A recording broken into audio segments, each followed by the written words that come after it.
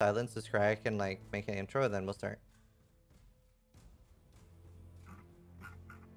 Yeah, should be. Well, yeah, fuck, yep. Okay. Right, everything looks good. Hello, and welcome to another Path of Exile University lesson. This is going to be solo self-found by Professor Steelmage. So we're going to be talking about Steelmage? We're going to be talking about solo self-found and everything about that. And thank you for joining me here today, Steelmage. Happy to be here, Ziz. What's going on? Yeah, not much. Just bit my tongue, so I'm happy you're doing this lesson. Yeah, Chewing I is will hard. take over. Yep. It is. So I have your slides here, so just let me know when you want to advance. All right, no worries. So we're on the first Stallings slide. Sorry, solo self-found slide. Yep. All right, cool. So we can go to introductions. All right. So tell us a little bit about solo self-found. All right. So what we're going to talk about today, as part of this presentation, is the history of SSF. Just very brief. This is not necessarily something you need to know. I just like to talk about it. You know, I love SSF. I'm pretty passionate about it. Been playing it for a couple of years now, so I'm just going to cover some of the history of it because I just think it's fun. Yeah, but feel free to skip ahead to the juicy info later on if that's not your not up to your tastes. So after that, we'll be talking about why SSF. You know, why people play it. Obviously, it is technically so it's both. Well, I guess we'll talk about that when we get to it. But why SSF? We'll be talking about builds for solo self-found, crafting for solo self-found, leveling, you know, all the basic stuff, all the good info. Atlas progression, that is something I still struggle with, so keep that in mind. Atlas progression is hard, right? So it's going to be hard to talk about it, but I'll try my best. Efficiency, which is something that is not specific to solo self-found, which is why I put it in there, because it's good for... I mean, well, yeah, we'll go into that, but it's good for solo players, which I think the majority of PoE players are, so that'll be good for everybody. And then just talking about some alternatives to SSF. So we'll be talking about things, well, we'll get into that as well, but it'll be things like private leagues, group found, stuff like that, because solo self-found is not the only alternative game mode to just playing trade. So Awesome. I'm excited. All right. So we can go to the next slide. Nice. I just put coffee on myself. Brief history of SSF. So, so yeah, there's PT right there on the slide. So the first solo self-found player that I was aware of back in the day was Anu Hart. Now he, back in the day, solo self-found wasn't really thought of as an option. It was very much so balanced around trading. So you didn't really see it much. The only time you really saw solo self-found was in races. But in terms of like playing it as your main game mode, you didn't really see it that often. But what someone did called Anu Hart back in the day, they actually played solo self-found, not in the temporary leagues, because it would be very difficult back then to play solo self-found in the temporary leagues. They actually played in permanent standard league. And they actually had such an impressive collection of gear that when they, tried to say, "Hey, I'm solo self-found," they had a thread talking about it. People thought they were cheating. People thought they, obviously were just buying the items and whatnot, right? So, but I figured, they were being genuine, and I thought it was really, really, really, really cool. The idea that you could limit yourself in this way and still achieve so much. I don't think he ever had a mirror. I'm not actually sure, but yeah, he had things like Legacy Columns Heart, Legacy Shavs, all that back in the day, which I thought was really, really, really cool. I jump forward many, many, many years later. Obviously, power creep exists in PoE, and solo self-found actually started to become more of an option.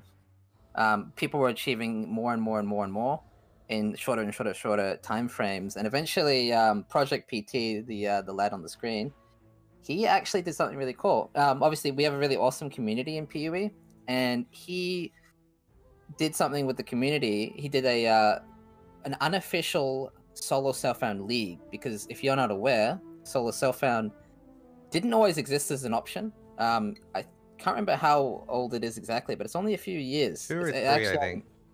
Yeah. So he actually, it's really cool. He was able to make it an unofficial solo self-found league with a leaderboard and everything. Like he had his own, kind of like how we have Path of Exile Racing at the moment. And that was kind of like the first time I played solo self-found. I imagine that's the first time a lot of people. Well, I guess it was pretty low key, but it got enough attention at the time to actually make GGG reconsider it as an option. And I believe, I'm not sure if we ever had any direct like GGG saying anything direct, but GGG actually implemented the official SSF as a result of this league. I believe that to be the case anyway. Yeah, and they on a history note, they also said that they didn't really want to introduce solo self-found because they didn't want to split the player base. Obviously, the economy is a big part of the game for a lot of people. So because of that, and I'm sure the stance is still the same, but they said that they're never going to balance the game after solo self-found, that it's always going to be a self-imposed challenge. Yeah. I mean, that is worth pointing out that while a solo self-found is its own separate league, you can migrate, right? You're still part of the same community. Yeah. You know, it's still community driven. It's still, you know, I don't feel like isolated or anything. But yeah, anyway, they implemented SSF and Legacy League, which is when I obviously pushed really hard. Ended up getting the first 100, humble brag, or not so humble brag. And yeah, like I said, I've been playing SSF ever since, pretty much. And today, if you keep up to date with your PoE news, people are still playing SSF today. I think it's more popular than ever. Solo self and softcore and hardcore alike are both really popular game modes. And we saw just recently, Iron versus Wild, I believe. He actually collected every single unique in Path of Exile in Permanent Standard League, which I think is one hell of an accomplishment. So yeah, I think the game mode's more popular than ever, and it's really cool what people are able to accomplish these days. Yeah, no, that was insane. Like seeing his reaction to getting the Spore Guard there at the end was awesome. Yeah, over 2,000 blighted maps. Nope. Absolutely crazy. It's insane. But yeah, then that's a brief history of SSF. We can go to the next lovely slide. So yeah, why SSF? Yeah, because it's ethical, right? So I think that in solo self-found, it's kind of like it's partially like a purist kind of thing. You spend a lot more time actually just playing the game. You know, obviously, you don't think about trading. You don't think about you're not staring at like an auction house screen. You're not waiting for a whoop before you can play the game. You're not stuck in your hideout thinking like, is this guy gonna reply? Right? Is this person gonna reply? I need this item for my build. You're not thinking that. You're thinking, I just need to play the game. You know, if I can't progress if I don't just play the game. So I really enjoy that part of the game, that you just play the game. You know, you don't feel frustrated or stuck because someone's not replying to you. Replying to your whisper for an item. You know, you just play the game, see what drops. I feel like it's a very pure game mode in that way. It's just pure gameplay. Then there's obviously the item drops. Now in Trade League, you might have noticed that you'll drop an item. It might be kind of a cool item. Maybe like Face Breakers or Prism Guardian or just whatever, like mid-tier rare unique. Or maybe even some super rare.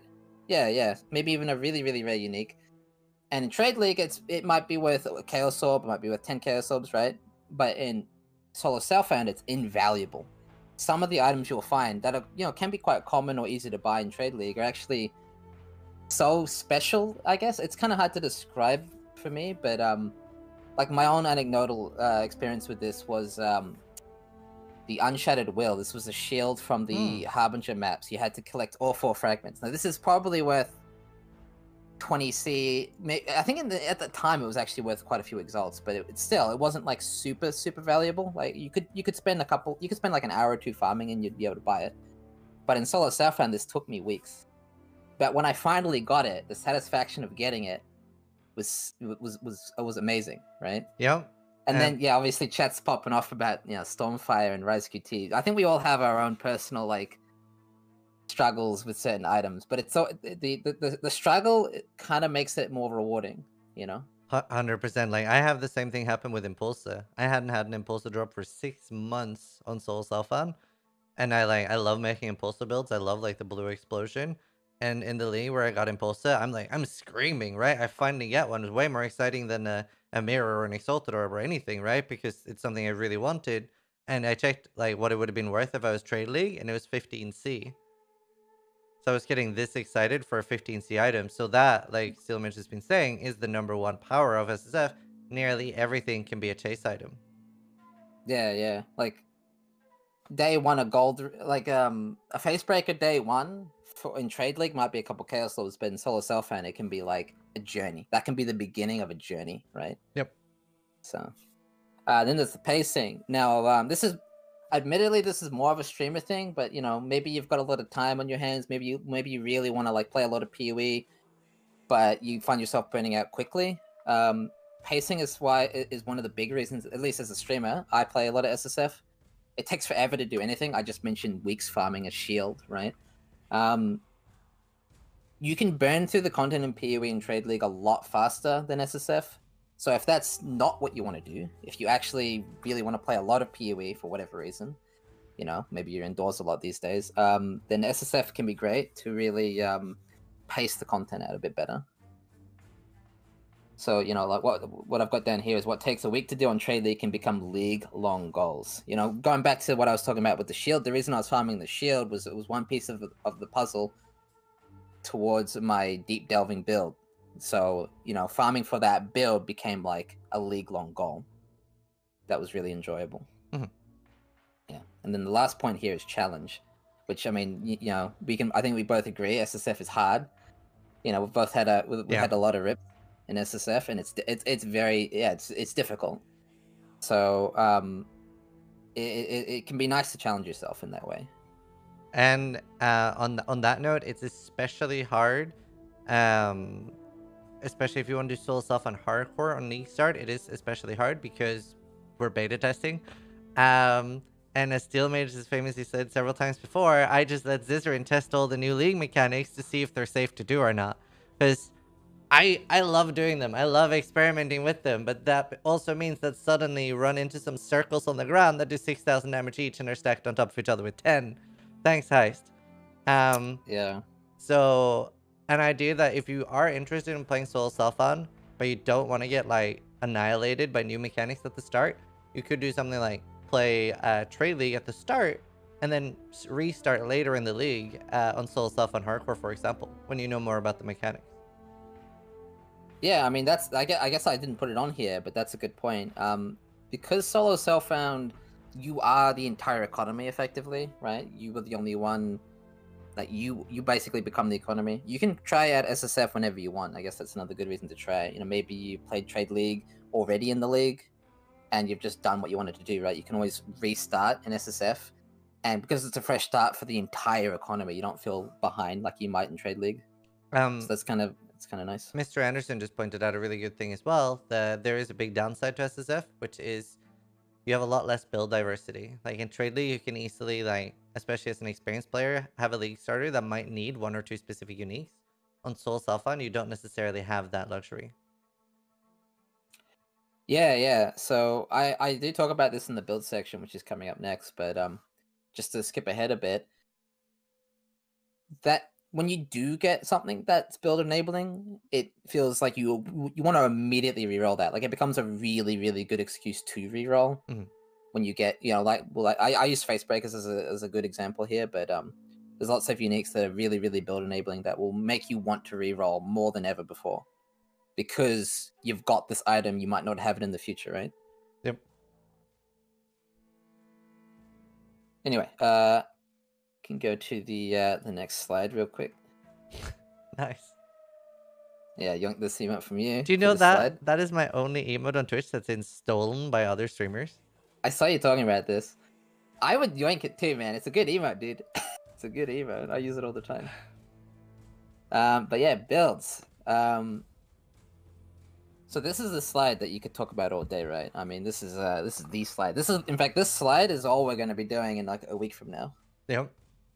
Yeah. So the starting build, well, just to get things started. So the first build you play in SSF, as the person pointed out earlier, So if your build needs 1 or 2 uniques, it's probably not a good build to start with. You should be playing, unless it's farmable, you should be playing a build that requires little to no uniques. It doesn't have to be the build, right? It doesn't have to be the build, but ideally it should be the build you start with, because otherwise you're going to be put in this awkward situation where you're playing an ignite-based penance band build, and you really need this unique opal ring called Stormfire, and you just don't have it, and your build's dealing half the damage, and you feel really, really, really frustrated if this one unique could just drop, but it never does. And that, that's, you're just gonna have to accept that you can't play that build and expect to get that item.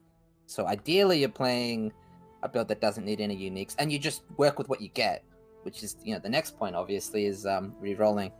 Now, if you do get the Stormfire, then maybe you consider re-rolling, or if you do get the Facebreakers, maybe you play the Cyclone Facebreaker build, right? But I think it's really, really, really fun to re-roll in SSF because it kind of gives you a really good excuse. Because normally, if you wanted to, you could just buy these items instantly, right? But when they drop, it's almost like a sign. You know what I mean? Yep. I think. So I think it's a really good excuse to re-roll. Now, this next point, what's possible? Well, I guess before we talk about that, we should talk about the example builds for the starter builds that I was just mentioning. So some example starter builds would be minions need like very little to no gear. Miners have a lot of damage and can easily do red mats with the damage they have. You just need to survive on them. Melee, actually in a really good state for solo self-round. I know there's a bit of a hot topic here and there, but melee is actually, I would argue, pretty close to well, right now it's the meta because there's one build in specific, but even outside of that one broken build, there's it's very, very, very competitive, very, very, very strong. It might not be the fastest build in the game, but it's very balanced overall. It's got a lot of damage, a lot of survivability. So melee is actually really good. So obviously, this would be like Earth Shatter, what do you call it? The bleed melee builds like Earthquake, Lacerate, and Grand Slam. Yeah, Grand Slam's the one I was trying not to mention because it's probably not going to exist next league. Probably not. Yeah, and then bows. I've actually shit talked bows a lot, but these last couple events, these last couple weeks, I've sort of seen the power of the bow builds. They are squishy. They are harder. Yeah, the Toxic Rain, Caustic Arrow builds. Did you have another one? No, just Caustic Arrow, Toxic Arrow. Right. Yeah, well, those two builds are really good, though. They are really good. I kind of shit talk those builds, but they actually do hold up. They actually are very competitive. Yeah, no, they're really good. And you can play them on a few different ascendancies. Mm-hmm. Yeah. But anyway, again, worth pointing out though, you don't have to play these builds forever in solo self-found. You just start with them. You can swap from Toxic Rain bows to a Lightning Arrow Ice Shot build or some crazy bow miner or whatever. It just depends what items you have and how long you play. But I highly recommend starting with a strong build. Yeah. It just it's a real struggle otherwise. Although I mean maybe that's part of the challenge. Maybe you don't mind struggling. And there's one thing that is like really, really cool in solo self-found, and this depends a little bit on how much power creep there is in the game, but you have much more of a reason to have multiple builds in solo self-found, where you might want a specific boss killer, and if you're on hardcore, you might even... There's been leaks in the past where I've had like just one character for killing Uber Zeri. It's like that's that character's job. You're my Uber Zeri killer. And that's something you wouldn't see as much in Trade League because you do have more of an option to make one character that can do everything. Yeah. Yeah, I mean that's like a power creep thing these days. I think even these days that's kind of becoming true in SSF. Mm-hmm. Like what's possible in SSF is expanding, which I guess is the next point. Because yeah, obviously things like Aura Stack exist currently. We don't know if they will next league, but that build can be damn well close to everything. Yeah. Now, speaking of builds that are possible, now this is probably talking to like very few people because but I think it's still fun to talk about. While it is relevant to a few people, it's still kind of cool what is possible. I mentioned earlier how Iron vs Wild was able to find every unique in the game. You can really do almost anything. I mean, you think about it, right? You're only not able to trade, but everything's still in the game, right? Except, everything's still in the game. So you can pull off some really powerful, crazy. You can pull off anything pretty much, given enough time and effort. But what I like to do, what I like to do with at the point that I'm at, is I like to take builds that are trade league viable, builds that you don't consider viable in SSF, and then play those builds. So obviously currently that's aura stacking. So I'll spend weeks and weeks and weeks farming the gear. Not possible for everybody to do that. I totally understand that, but it's still it kind of makes for a nice chase goal. Playing builds that you're not supposed to play. CI came up here as well. You can obviously play energy shield based builds. They just require a lot of planning, effort, and time. But like I said, SSF is going to take more time to get into to play. But these are goals you can totally strive for. Just gotta have the time, knowledge, and all that good stuff.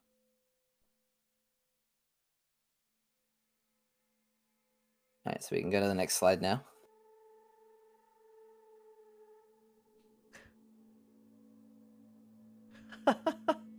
Dang, yo. All right, so crafting. I think this is one of the cooler parts about SSF. Have I said that about every slide? I hope I haven't. But yeah, crafting. I love crafting in Solo Self-Found. It's kind of like a. It can be very frustrating at times. That last point on the slide, harvest question mark, is a big question mark for me, because I would prefer that to be a little bit more to crafting, but currently what's on the slide is what we have. So going to the first point, currency usage. So obviously in Solo Self-Found, you can't buy stuff, right? You can't trade other players with your currency. You just got to use it. If you've got a Chaos Orb, you can save it for Zana mods, but typically, you can actually just Chaos spam an item, right? And that's totally valid, because that's what the Chaos Orb's there to do, right? That's it rerolls a rare item, right? So you just use your currency, and I really like that part about Solo Self-Found. I remember, like in Trade League, I remember having this feeling that Exalts was so valuable on the market on Trade League that I never wanted to just slam an item. Yep. And that felt very counterintuitive. Like that didn't feel right. Like I should be exalting stuff, but I'm not, because they're worth way more on the market. It's like hundreds of Chaos Orbs on the market sometimes, right? So that was one of the big appeals for me, just being able to drop an exalt and use it. And I do this all the time. I'll be slamming jewels and whatnot. But yeah, it's just fun to use the currency. But yeah, you obviously do got to be careful, because you are you're severely limited. Obviously I'm talking about slamming exalts. A lot of people probably don't drop that many exalts, so you do got to keep in mind that the currency is also a lot more valuable and hard to get. But yeah, it's a balancing act, essentially. On that line of thinking, because you can't buy currency, your filter is really important here. I often find myself having to edit the filters I use to add things like portal scrolls, because if you're not picking them up or buying them off the vendor, you can't just buy them off other players, right? So knowing how to edit a filter is pretty important here. For a lot of things, I highly recommend either finding out how to use the website, filterblade.com, or knowing how to edit it just on the fly in like Notepad or something. Because you're gonna need to. Most filters are designed around Trade League, so you're gonna have to edit it depending on what currency or things you need. An example of this is bases, actually. Especially as we get more crafting, like assuming harvest crafting comes back in some form, bases are really, really, really important here. And I'm not just talking about the good bases. Like obviously everybody knows like an 86 Faragallia or something like that's really good, right? But I find early on, even just having things like a Karui Trapper base dropping is important, because you're gonna need to craft on that like day one, like immediately, pretty much. So even having just any item level base to craft on is good here. So again, it's really important to know how to edit a filter. So usually my day one filters will have any item level on Astral Plate, Kurui Chopper, or if I'm going Energy Shield gear like Varugalias and stuff. And then I'll have mid-tier item levels. So you want to know the item level breakpoints here. I don't know if one of the other courses covers item levels. Yeah, they do. But yeah, but you want to know. Yeah, so you want to look that up, find the crafting guide, and look up the item level breakpoints, because there are breakpoints for gear. Just off the top of my head, item level 73 is a big one for both weapons and gear and equipment. And then obviously the default filters usually show the top tier item level stuff. Yeah, but really important to use the lower level stuff. Another thing with bases in Soul Self-Found as well, I a lot of the time end up keeping a lot more influence bases. Just because if you do suddenly need something for a build, like a Shaper Belt or an Elder Belt or an Elder Ring, Shaper Ring, and you've like vendored that for alterations or like just not bother picking it up, that is a very, very like punishing feeling in Soul Self-Found. You can't just buy it. I needed a Shaper Quiver to get the +1 arrow mod. I think it's also a Drox mod. And I hadn't picked it up because I didn't think I'd be playing a bow build. And it took so long to find this. And it was during Harvest too. And you could influence items, but not quivers. Quivers were I think the only item you couldn't influence. No way. So I remember needing this quiver so bad for my build. I did eventually get it, but I remember it was one of the hardest things I had to find all league. That's so funny. Yeah, absolutely. Yeah. Hoarding can be... I'll talk about this later, but you do kind of got to balance hoarding versus efficiency. Yeah. Because in that situation, I probably should have hoarded more. But yeah. Mm-hmm. Oh yeah, so talking about recipes now. Recipes in PoE allow SSF to be a lot more accessible. So there are certain recipes you're going to need to know for your build. Obviously, there's the basic ones like the resistance mods and stuff, right? That's very elementary. That's just the basic stuff.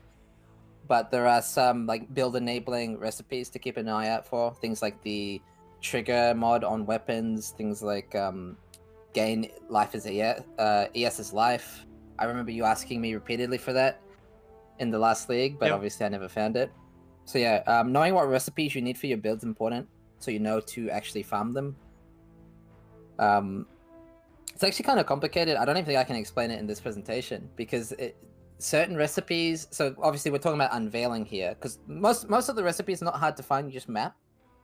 But some recipes come from betrayal and unveiling, and that's is that actually covered anywhere in like itemization in one of the other presentations? I haven't talked much in depth about unveiling specifically because betrayals, like I do have like a 30 or 40 minute betrayal episode. I've talked about like the normal vendor recipes and stuff from the weekly. Yeah, I mean that's the beauty of PoE, right? Like that. This one little subtopic is a 30-minute video. Yeah. But yeah, it's important to know what unveiled crafts you need for your build. So just some off the top of my head: trigger mod, like ES's life, minus mana cost on rings avoidance. And amulets, avoidance on chest. Chest, yep, life and mana on chest. So there's a few just there. Conversion on gloves as well. So there's just a few off the top of my head, but it's important to know how to get them. Yeah, and some of them have item level requirements. Like for example, the trigger mod. Which basically what it does is whenever you do any like use an action, like any movement ability, any attack, it will trigger the gems in your weapon that you have this craft on, and that has an item level of 75 to be unveiled. Yeah, so that means yellow tier maps are above. So yeah, that's it's important to know because otherwise you'll spend all this time farming and you may never get it if you're doing low tier content. You can do tier 5. Because tier 5 maps are 73, since they are unique. They're 72. I'm positive. Wait, are they not? 68, 69, 71, 72, 73. 68, 69, 70, 71, 72. How's it not 72? Wait, search chat.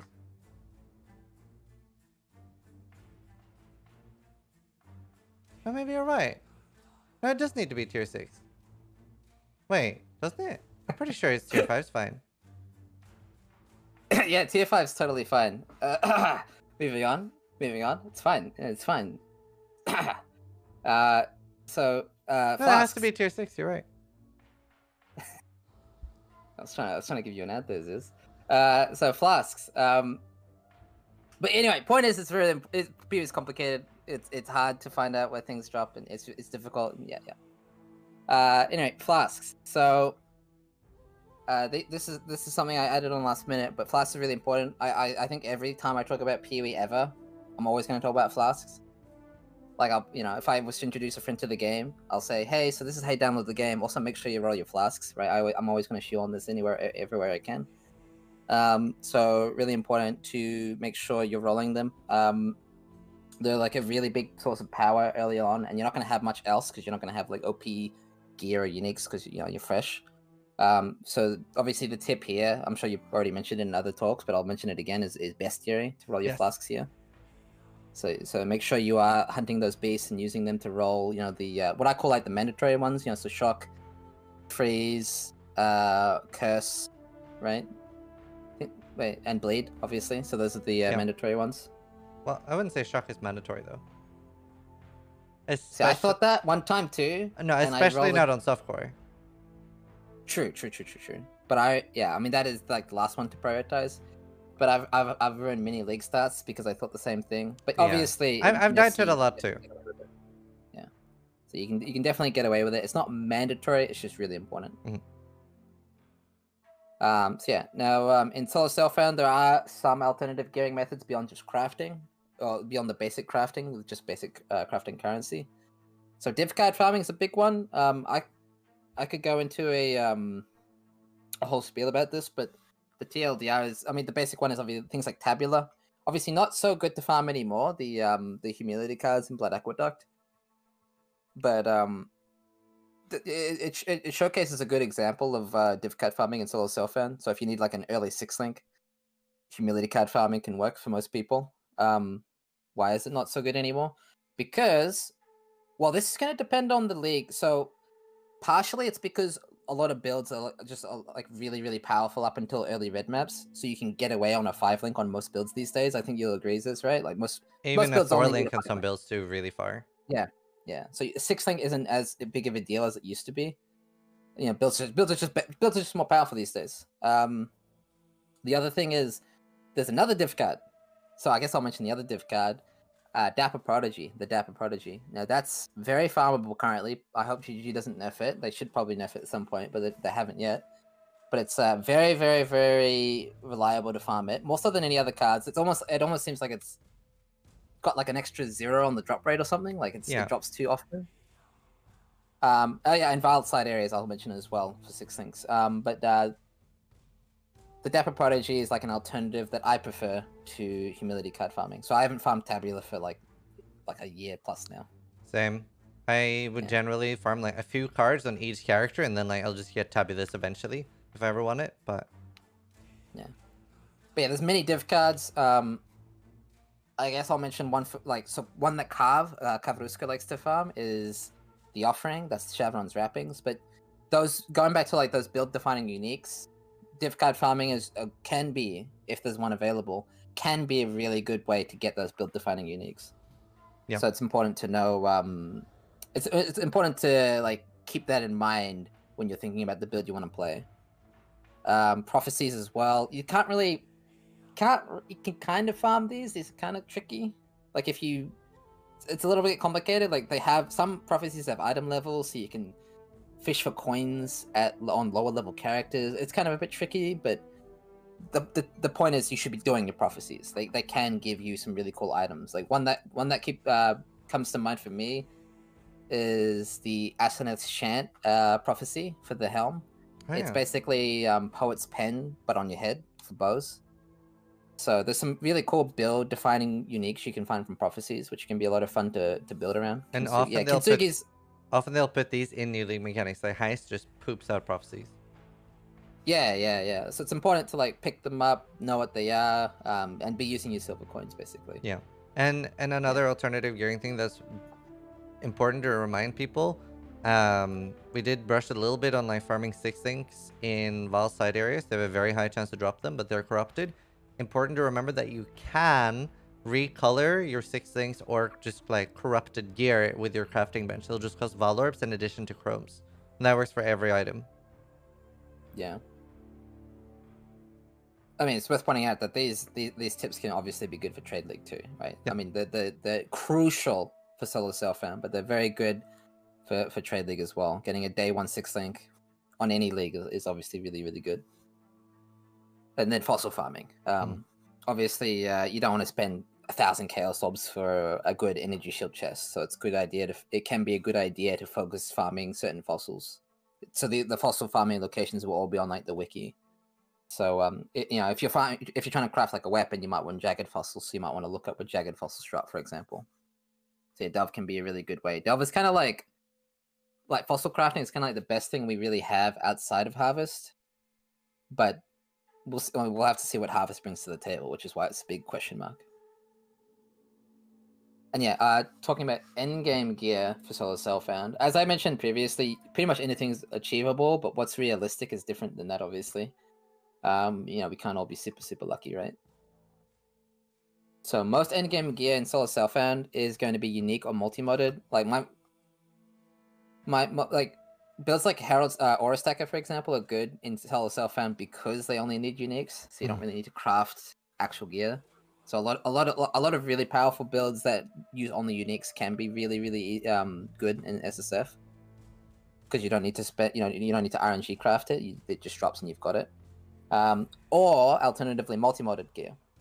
So it's important to keep that in mind when you are dropping exalts. The first thing I mentioned on this slide was you can just exalt stuff. It's kind of fake news actually, because as I said, the endgame gear ends up being multi-modded gear for a lot of slots currently. So you do end up needing to save those exalts for multi-modding. So important to keep that in mind. If you get to that point, I don't know like how many people realistically are multi-modding gear in solo self found, but if you do get to that point, you'll feel a real sting of regret if you've been exalting some 3 property jewels and then you need to multi-mod an axe and you have like 0 exalts. Yeah, a really good method there for if you do want to exalt jewels is again the complicated betrayal mechanic, but you can get free exalted orbs there from Leo. Not like actual exalted orbs, but it'll add a property to gear. So a lot of people will farm that. Yeah. I guess that goes back to div card farming as well. If you do need exalts, I remember one thing I used to do was farm exalted divination cards. It can be a viable thing if you're desperate enough. And it also it depends a lot on the league. Some leagues will just drop a lot more. Generally, they're like just like some slight variance every league. But I think was it Legion that just like was raining exalts? I think it was like Legion where both me and Noogie had like 17 or 18 exalts on day 2 or 3. It was like insane. I've never had anything like it. Honestly, most league mechanics these days are balanced around ridiculous amounts of loot. So yeah, Delirium and Heist did the same. So, but yeah, just to mention that last point in the slide there. So I've been briefly alluding to it. But it is something to keep in mind if you are thinking about playing solo self found next league. Maybe you haven't played Harvest, maybe you did, but you stopped playing, maybe you just haven't played solo self found with it. Harvest is like a big question mark for me, because this allowed crafting of gear to be so much more accessible. Like it was kind of game breaking, it's kind of controversial even, because it was so accessible compared to what we have at the moment. So depending on how it goes core next league, so obviously at the time of this video we don't know, might be game changing for solo self found. We don't know yet, but you should probably, I don't know if you have if there's any like harvest crafting videos, but you might want to refresh or just wait until the announcement, where I'm sure lots of people will be talking about it. Because that could be huge. That could be game changing for solo self found. That could be but we don't know, so question mark for the time being. Yeah, it's gonna be really interesting to see what they remove from it, because they gotta remove something. Yeah, I mean, it could be bare bones, it could be close to its initial implementation, it could be anywhere in between. We don't know. What's your guess? No, I'm not guessing. This is what I'm doing. I'm being extremely realistic. So I loved it. I know a lot of people didn't like it, but I loved it. Yeah, me too. My point of view is like what I'm trying to do is temper my expectations. So the only thing I want currently, or need currently, is things like changing resistances. So in PoE currently, if you've got a piece of gear with fire and lightning res, that's it. You can't change that to cold res, right? If it's got fire and lightning res and the suffixes are full, you're kind of stuck with it unless you like gamble trying to recraft it. In Harvest, you could change that fire res to cold res of the same tier, and that being able to swap resistances around didn't necessarily make the item better, right? Like it's the same tier of res, but it allowed you to fit in gear a lot easier, like make gear switches a lot easier. So just stuff like that, stuff like that. You know, doesn't even need to be like the actual crafting, but even stuff like that is huge. So do you think they're going to keep the divination flip? If they don't, it's a mistake. I mean, let's be real, gambling is fun. Yeah, So... I think they should lower the odds on it though. Oh, you mean make it so it's always a loss? Yeah. Even if it's like 10% less chance. Well, the beauty of that, so if you don't know what we're talking about, in Harvest you could take a divination card, and it would either you would have like a chance of losing it or doubling it, or up to doubling it, I should say. Yep, it's beautiful. So you could take one Doctor card, the Headhunter card, gamble it once, twice, 3 times, and you could actually get all 8 cards off the one. Or you could gamble it and lose it on the first try, right? It's beautiful. Now, in Trade League, this is pretty perfectly balanced, I want to say. It's literally gambling, right? In Solar Southbound, it's actually overpowered. Because the chances of you finding one Doctor card in Solar Southbound is actually fair enough, right? You might actually get a Doctor card. It's not actually that unrealistic. It's not that crazy. You can get it from a stack deck or something, right? It's not that crazy. But the odds of you getting A, it's like 0, right? So if you do this gambling method via Harvest, you can actually take that one card, which is worthless in Solar Southbound, and turn it into a full belt. So in Solar Southbound, this is just huge. This is just a massive buff. Yep. So I'd love it if that went core, but who knows? Yeah. Realistically, I think they'll remove all of the targeted annuls. They'll remove only like every form of removing something from Harvest, and I'm thinking they'll keep all the ads. Yeah. But then you also think about like how rare is it going to be too, right? Yeah, for sure. And I mean, I think the only way to like keep the remove stuff, like targeted removes, would be a system similar to Last Epoch, which is another action role-playing game with a really cool crafting system. So it would have to be similar to that, where there was a chance that it would corrupt your item. Yeah, I mean, I basically call the crafting system in Last Epoch like Harvest League, because yeah. It would be cool. I'm not actually expecting them to actually put like that level of like any of that crafting into the game. I'm not gonna put my hopes that high, but that would be awesome. But I'm not gonna put my hopes that high. Yeah, I'm expecting like a bestiary implementation. Yeah, something pretty basic. Strips out like a lot of the really OP stuff. They could just make it really rare as well. Yeah. Yeah, I mean, there are ways to balance it. We'll see what they decide to do. I'm excited. Yeah. We can go to the next slide.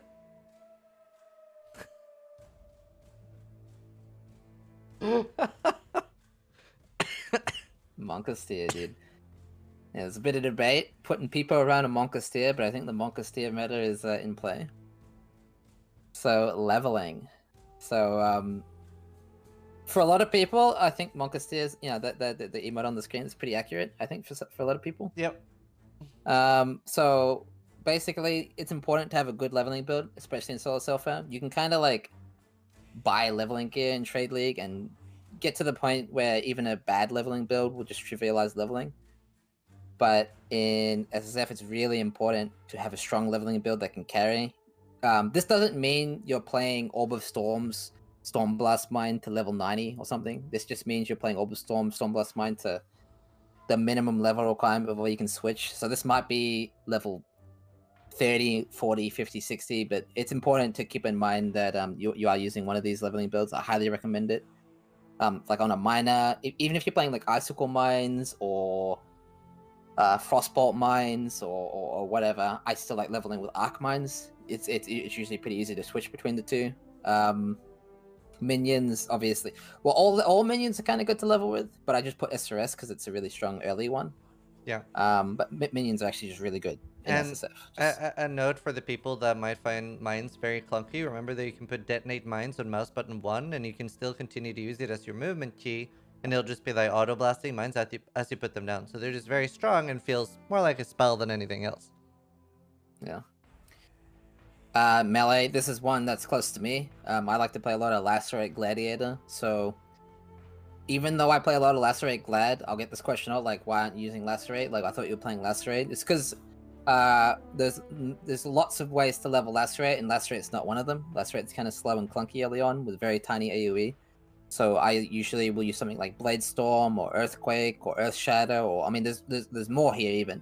But I mean, the TLDR is don't play Lacerate, right? But this goes with a lot of other melee builds.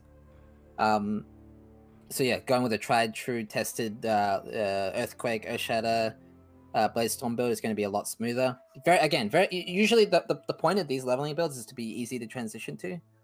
You know, so you're taking a lot of generic nodes and not speccing into like build specific nodes till later. Bows, obviously, we mentioned like what we think are the only two really viable bow builds, but yeah, Caustic Rain, Toxic Rain. It might be a bit harder to respec these, but they're so much stronger than the alternatives that you really should just play these for a while.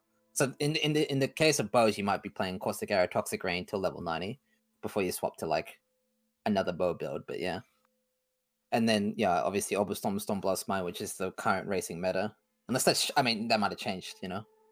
But that's currently like the caster leveling meta, I think. Do you know any other like leveling builds? It's like pretty much all the ones I use here, especially without having gear. Yeah, exactly. I mean, you can do whatever you want when you've got gear. This is more for starting out. So actually, those like the steel seal, the one that looks like a shotgun, that was actually really nice to level with. Right, yeah. The steel skills are actually surprisingly good for leveling. Yeah. And ED. Yeah.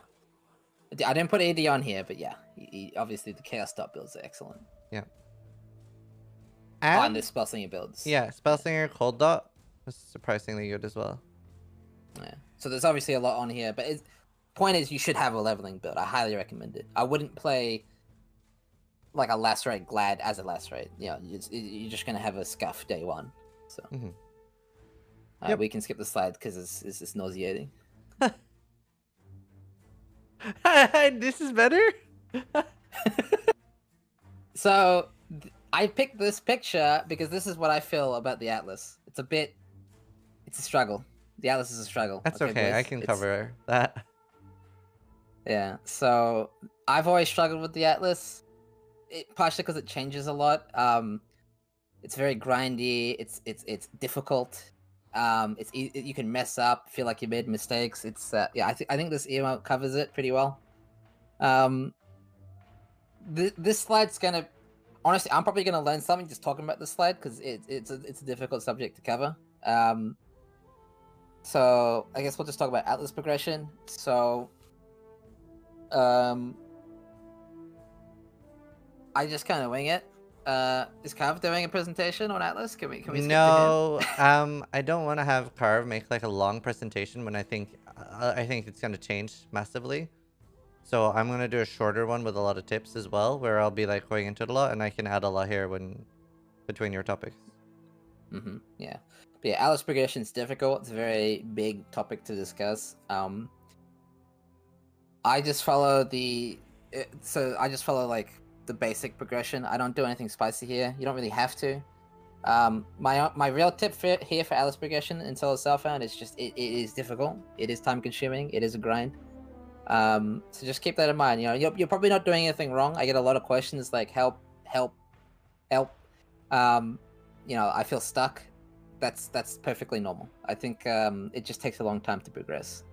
But I will give some tips below on how to progress the Atlas, like what things you can do to make sure you are progressing at a good pace. So map sustain's a big one. Map sustain is like the number one thing. What I like to do with map sustain is I like to use all my master missions. If you're not using all your master missions, that's like a huge chunk of, especially if you're not using them properly, that's a huge chunk of map sustain you're missing out on. So, for example, Alva, you can use her by putting her on your highest tier maps that she has the missions available for. So, for example, if it's a white tier Alva, you put that on a tier 5 map, it'll give you a tier 5. It can give you a tier 5 temple then. There's a formula for that, but that's kind of like the TLDR. Yeah. If you use a yellow tier Alva on a tier 10, she can give you up to a tier 10, and so on and so forth. So it's good to save Alva for your higher tier maps. Don't like neglect it though. Like you can use her kind of liberally, but make sure you are using especially your yellow and your red tier Alvas early on your highest tier maps. So that way you are getting that higher tier temple, so you can get those higher tier maps back. Same with Zana. Betrayal you don't really use for maps the same so much. I don't think anyway, so that's not as important. But Yeah. as we mentioned earlier, you might need to do higher tier missions to get those crafting bases. So those unveiled modifiers, I mean. And Delve.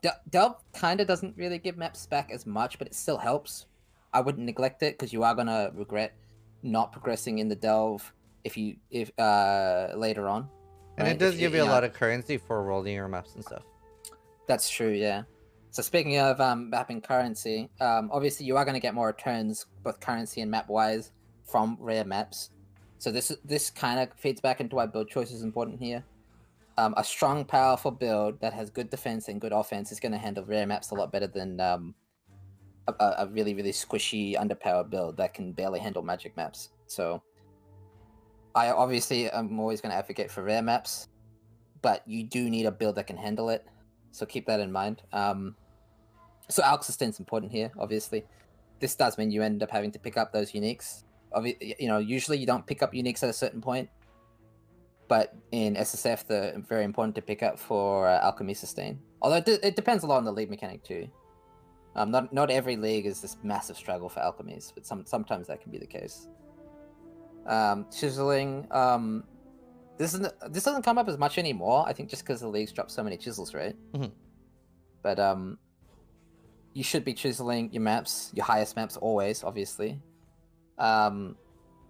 It's kind of tricky because Highscape's so many, and I think what do you call it, Delirium and Legion and whatnot did as well. So it's kind of tricky. I think these days you do have a lot of chisels just because the Atlas bonus. The Awakening level bonus does give you a lot of chisels as well. Mm-hmm. So you should be using them pretty liberally these days. Ideally, I mean, ideally you're running out of chisels, right? If you have like 5,000 chisels in your stash, well, I guess more realistically, like a couple hundred, you're probably hoarding too much. You're probably not using them. So make sure you are using your chisels. I think you tend to hoard them more than run out these days. So yeah, just make sure you are chiseling your highest tier maps always. Yeah, you should be able to at least chisel all your reds. Yeah. Excuse me. Varlobbing. Now this is difficult. So in SC, in softcore, this is going to be a bit easier. You probably should just be Varlobbing your maps if your build can handle it, especially your red maps for unlocking the bonus for those maps. But in hardcore, I really struggle with this personally because it can make the maps really rippy, borderline unrunnable. Yeah. Really tricky to balance here, but if your build can handle it and you're feeling confident enough, then go for it. Varlobbing is a great thing to do. It can add a quantity bonus. So if you're unaware, when the map goes unidentified after Varlobbing, it didn't reroll the map. It's still the same map. The goal of that isn't to like kill you to reflect or something. It's to give you the unidentified map bonus, which is 30 quantity, I believe. Yep. Well, is the 30 quantity just the one from the sextant? No. I think that's just implicit, actually. Doesn't apply to unique maps, but it does apply to just regular unidentified maps. Yeah. I think it's 20. I think it's 20 and then 30 from the sextant. Yeah. Well, I thought it was 30, but the point is it gives you quantity. Whatever if it's 20 or 30. So it's really good that the quantity bonus is just free quantity basically.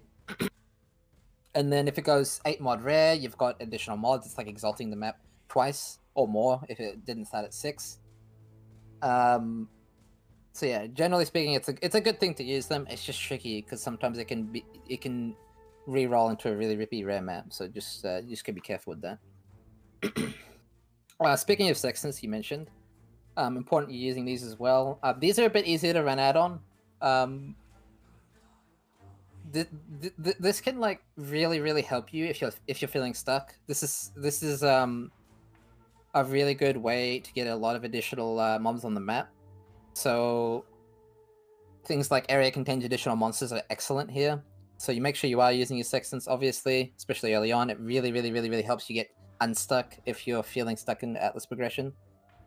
And Yeah. then obviously Horizon Orbs. I've seen this a lot on Reddit actually.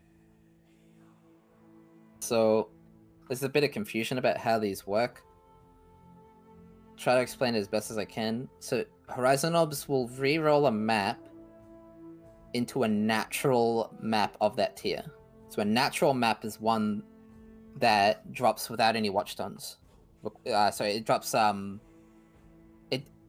god, what's the The what's the best way to easiest explain way this? to see it is sadly through the map tab. I can like pop in. I have PoE Yes. open in the background here. Oh, beautiful. Yeah, beautiful. We And can do that. I can. So for example, we can see here. Yeah. So since Castle Ruin appears here in the map tab as a tier 13, that means that the first time you encounter Castle Ruins is as a tier 13. And you'll see that when I pull out. Let's see. Some of these should disappear here. I remember what are they. So a fresh map tab will show this off really well. This is a little pay to win there. Do I have to like remake the zone, I think, for it to actually disappear? Maybe, but yeah, it'll show it really well on a fresh league either way. Yeah. So, yeah, but and usually GGG give out a list of all the natural maps. So now that I remade the zone, you see that some of them disappeared, but Necropolis stayed. Oh yeah, and Castle Ruins didn't. But Necropolis stayed, so you can see that Necropolis is a natural tier 16s. And the others weren't. So I could Horizon to Necropolis. Yeah. So what this essentially means, the way GGG have spread out maps in the current Atlas, and I don't know if this will change in the future, so keep that in mind when if you're watching this video in the future. It's really heavily stacked at the bottom. The majority of maps are below tier 5. Like there's like, I don't know how many exactly, but it's probably like 80, like over half the Atlas is like the first few tiers. Yep. So what this means is Horizon Orbing lower tier maps is don't do it. Check Zana for maps. Maybe mess around with your watchstones, or some league mechanics will drop natural maps that aren't on your Atlas. I believe things like I believe Alva and Delve can do this. But typically don't Horizon Orb them, and it's Zeri. Yeah, that's right. She has that mechanic. But typically don't Horizon Orb lower tier maps. That's going to be or vendor recipe them. Yeah, I don't know if you want to show that. I'll be covering vendor recipe, especially like in depth in the mapping session, which is tomorrow. But yeah, beautiful. Yeah, because that's like a whole thing as well. PoE is complicated. I know. I'll give some extra tips as well for some.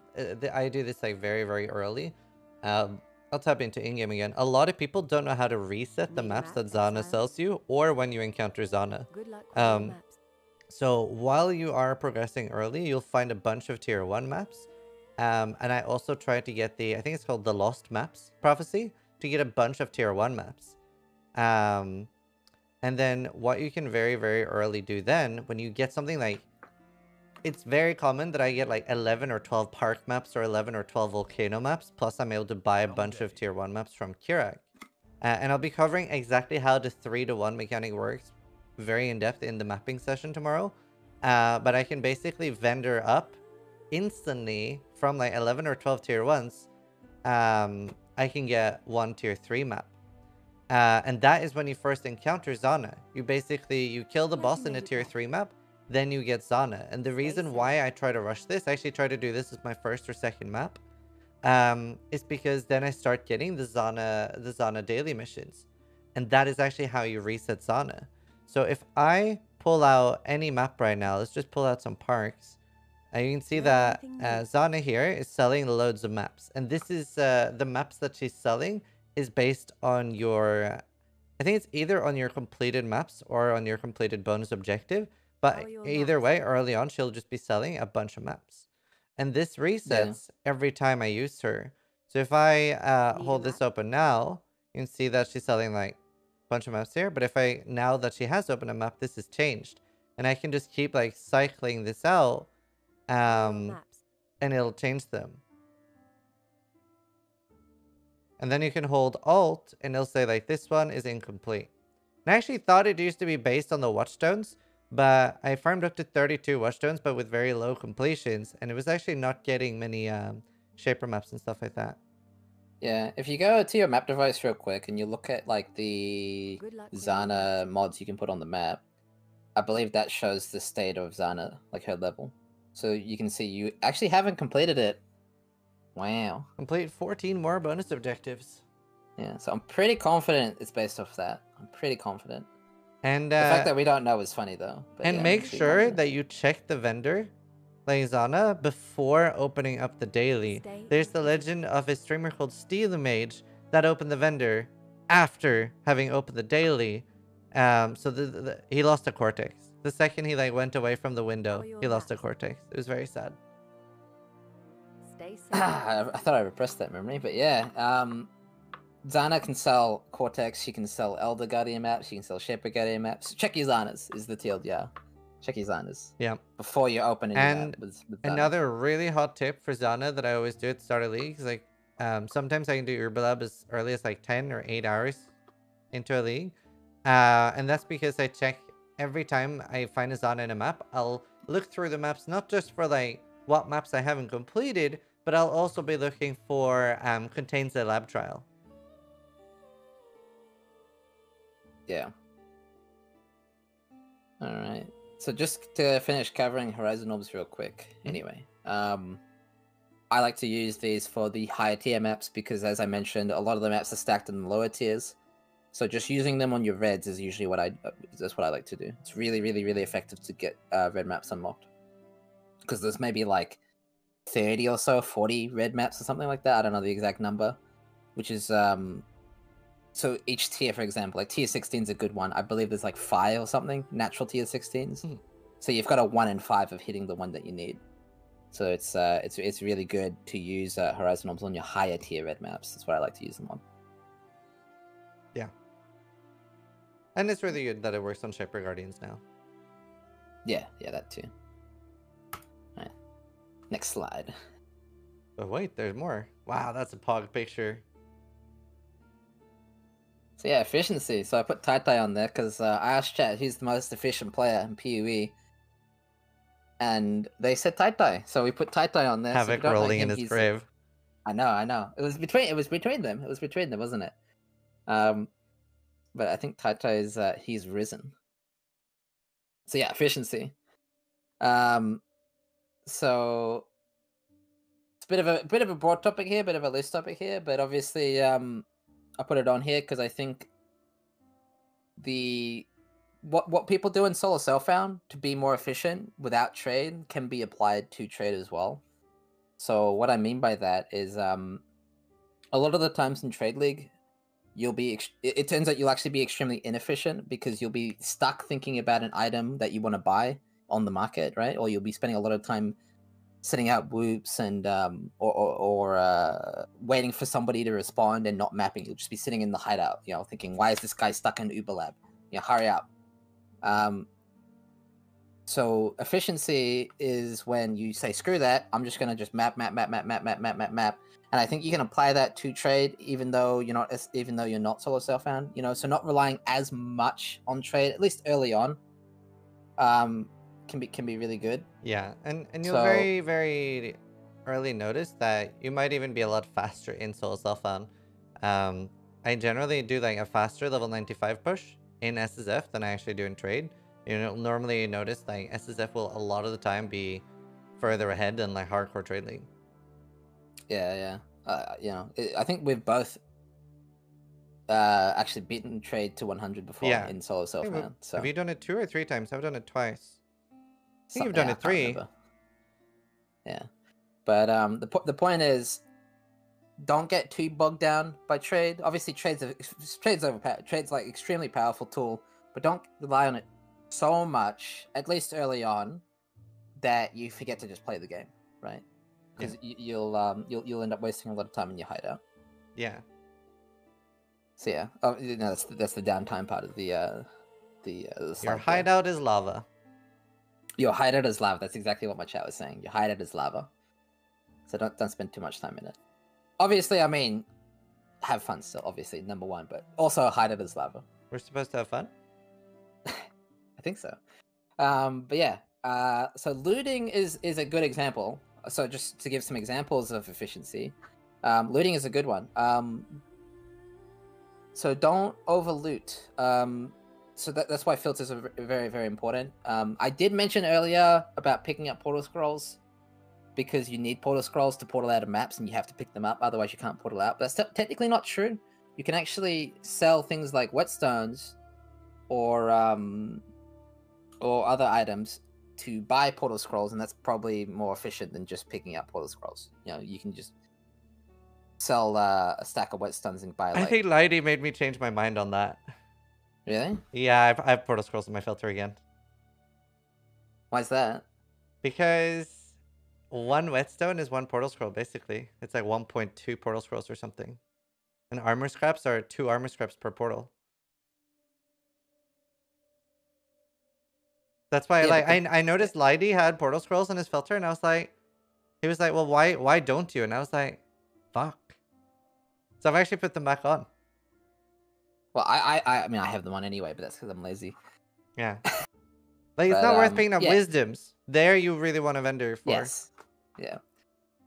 But yeah, so basically the TLDR is if you're the kind of player that likes picking up everything because it's fun to pick up everything, that's fine. Just be aware that it's super, super, super inefficient.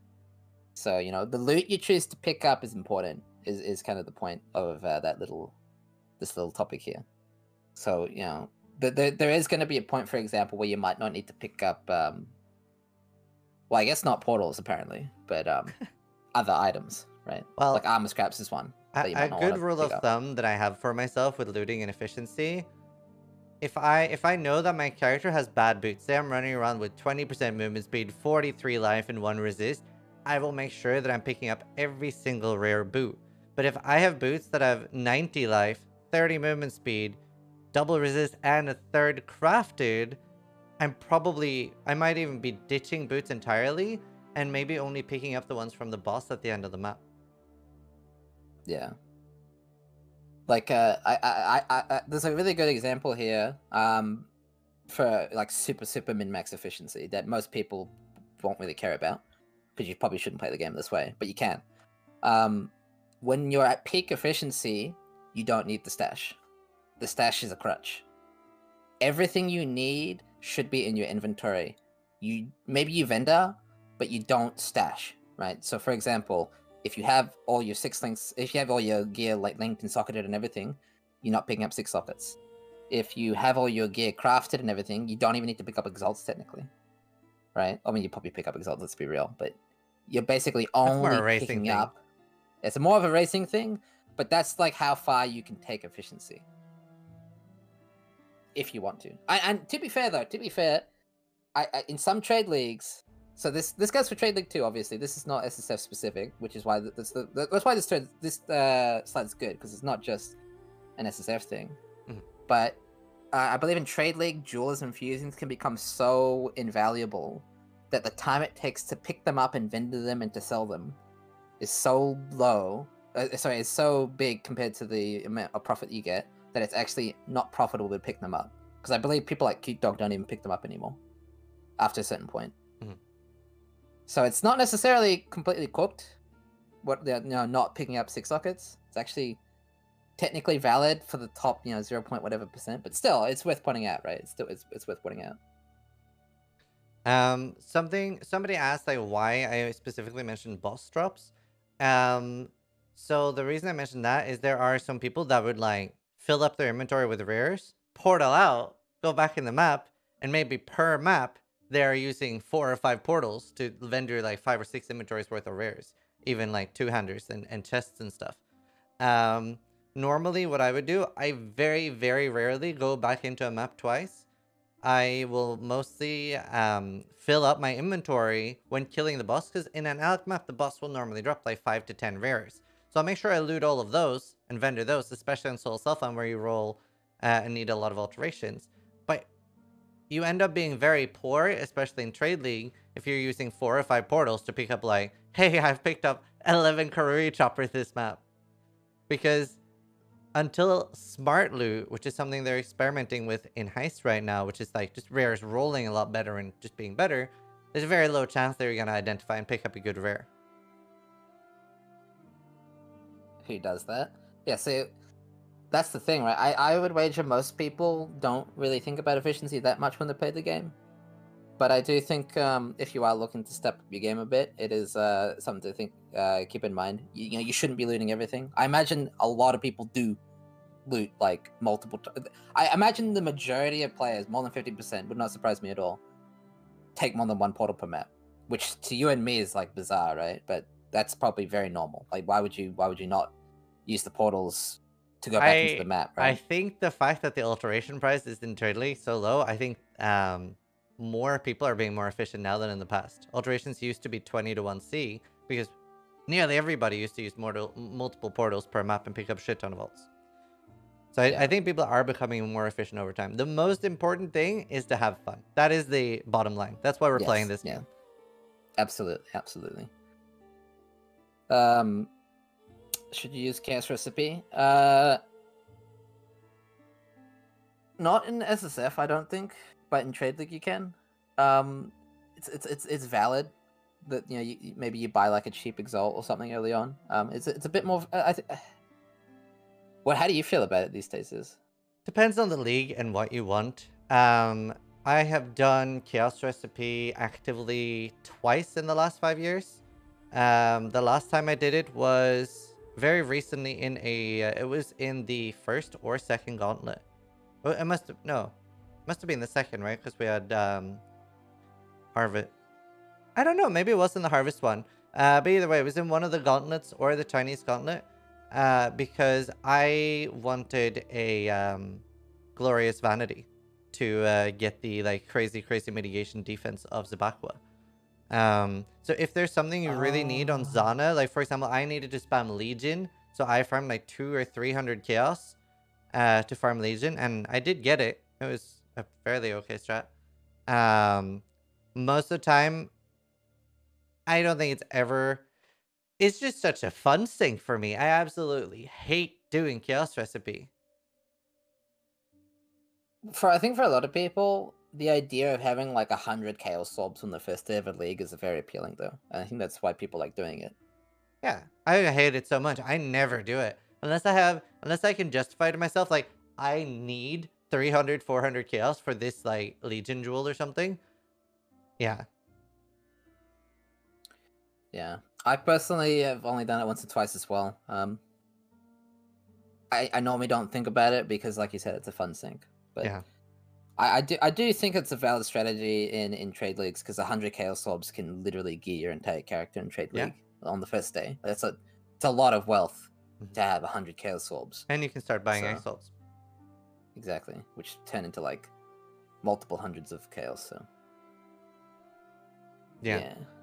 And generally, especially on Soul Self-Fun, I will pretty much always be looting rings, belts, amulets, breach rings, especially talismans, everything to vendor for ults. I've never have enough ults. Yeah, those are very efficient to pick up. So someone asked what the Chaos Recipe is. It's a full set of gear, either unidentified or identified. Identified as 1 Chaos, unidentified as 2. I guess that's another topic. Like, do you identify the rares or not? I would argue yes, but yeah, it's tricky, isn't it? Yeah, because we don't even really do it. Yep. It's hard. Yeah. So it just consists of picking up a lot of gear, not vendoring it until you have full sets. So you need to do it really efficiently. You need to have your tab set up and ideally practice vendoring because if you're doing it to get an edge, over the economy, you should be efficient with it. So you should have your tab set up for it. Yeah. No, for sure. But yeah. Which I guess goes to the last point here is priorities, right? Like what So priorities is basically what are your goals? Like if your goal is just to get your build up and running, the Chaos Recipe might be a good idea, right? if your goal is just level 100, then referring back to what we were talking about earlier, you should be spending as little time in the hideout as possible. So you shouldn't even be like picking up anything that you don't need that's not essential. So your efficiency is kind of going to be based off your priorities. Like if you're just playing to have fun, get your bit up and running, maybe Chaos Recipe is a good idea. If you're trying to get 100 as quickly as possible, then delete your stash. Put your stash somewhere else. Don't touch it. Just everything you need should be in your inventory, right? So Yeah. your priorities are going to dictate your efficiency. So generally, that would be like you want to have transmutes, alts, augments, sometimes tiaras and elks. If you really try hard, engineering orbs. I hate that engineering orbs even exist. Yeah, I don't use them except for Kados in Alpha. That's the only time I use them. Yeah. Anyway, next slide.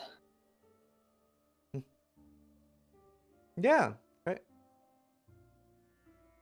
So this is kind of like the end of it, but we're just gonna have like a little chat about some other alternative modes. So obviously, Solo Self-Found is like an alternative to the main game. So if you're interested in Solo Self-Found, you might also be interested in things like private leagues or group found. So yeah, we played both. Yeah, we did the group found method thing. We did we did private leagues all the time. So yeah, I mean, they can be a lot of fun. They're not quite as punishing as just Solo Self-Found, where you have no one to trade with, but they also give you that limited trade environment, so they can be worth considering. And generally, you do get less of the people, A, being dicks about trade, B, not replying, there's a lot less of that, C, no price fixers, never had a price fixer in a private league, D, no bots. There's no bots in private leagues. Well, that's the downsides is, I like my currency bots. I hate you. I'm just kidding. I mean, I don't play trade, so... but yeah, reminds me of like Ziggy D's private league. He did a trading social experiment league. So it was basically no trade site. Yeah, you just had to like talk to human beings. So yeah, you definitely get a different trading experience when you're in a private league versus a trade league, and that can be very enjoyable.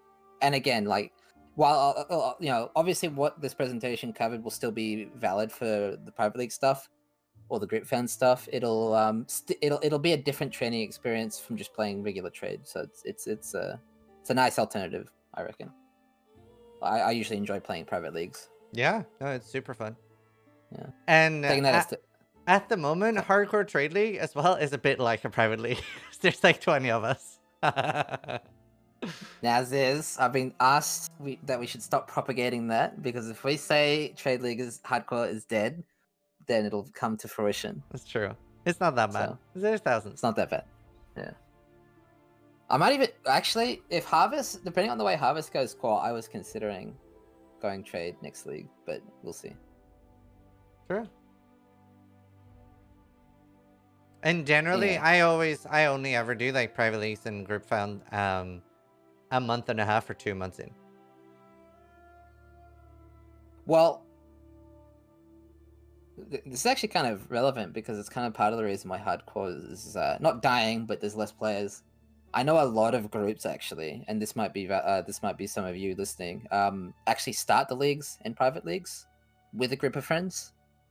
So I know my guild members are considering that. I know a lot of streamers do that. I know, yeah, they're killing the game.